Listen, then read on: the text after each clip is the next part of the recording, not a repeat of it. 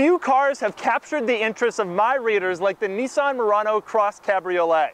They're always sending me images and pictures and tweets of Murano CrossCabriolets spotted on the road. So about a year ago, I asked Nissan for a Murano CrossCabriolet press car to review.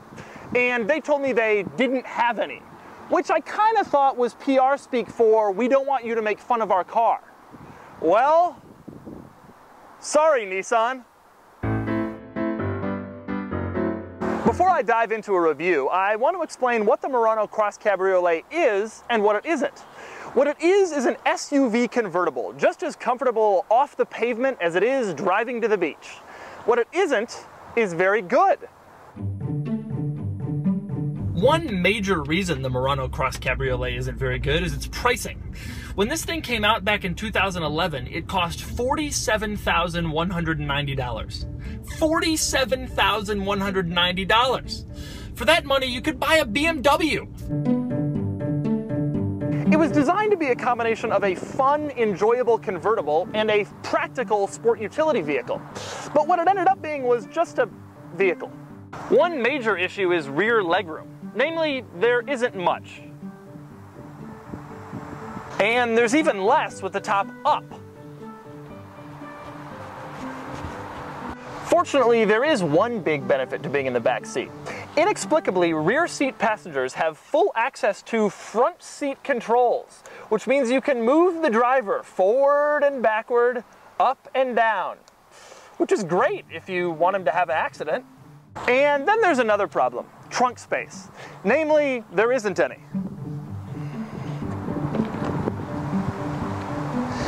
I mean, yeah, sure, there's some, but not enough for 4 adults on a weekend getaway. Maybe just enough for a personal effect, like a phone charger. $47,190. You could buy a manatee. Another problem is the Murano CrossCabriolet's driving experience. Namely, it wasn't very good.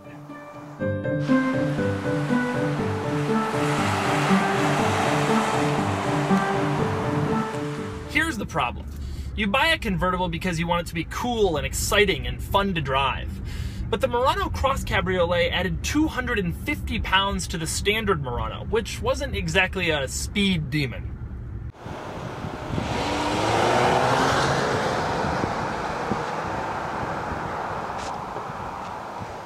Slow.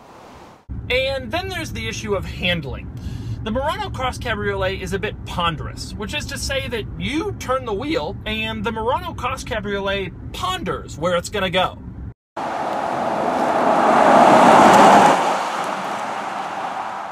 And let's not forget body roll, which is a bit of an issue. That's because the Murano CrossCabriolet has the structural rigidity of an earthworm.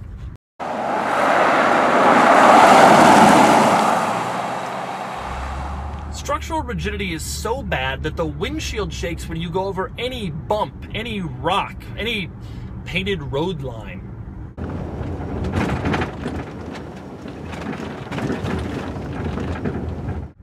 $47,190. You could buy a train.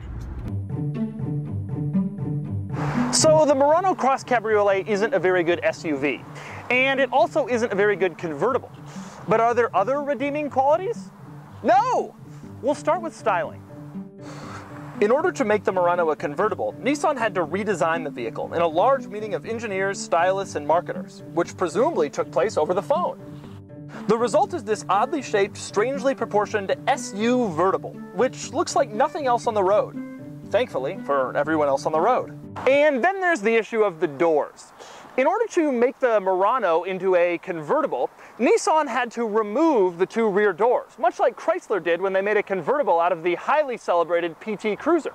Unfortunately, in doing so, Nissan made the front door 7.9 inches longer than it is on the standard Murano, which makes it a little bit challenging in some situations.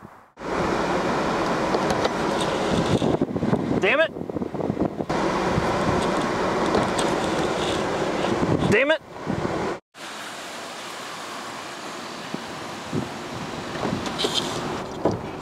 Damn it!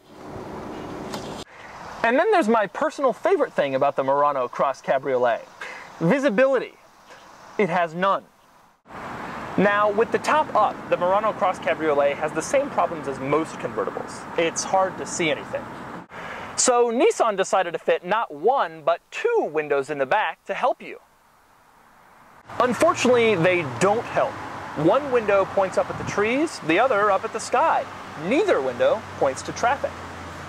Now, you might think things are a little better with the top down, but you're wrong. Because the Nissan Murano CrossCabriolet is an SUV convertible, the rear deck is so high that you can barely see anything when you're backing up.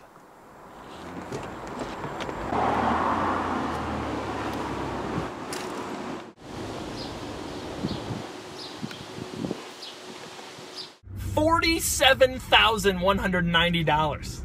You could buy a rural congressional seat. So the Murano CrossCabriolet isn't a very good convertible, and it isn't a very good SUV, and it isn't a very good car. So what's my verdict? I love it! In today's modern world of boring sedans and boring coupes and boring SUVs, the Murano CrossCabriolet stands out. Kudos to Nissan for building it, and kudos to all 19 Murano CrossCabriolet owners for buying it.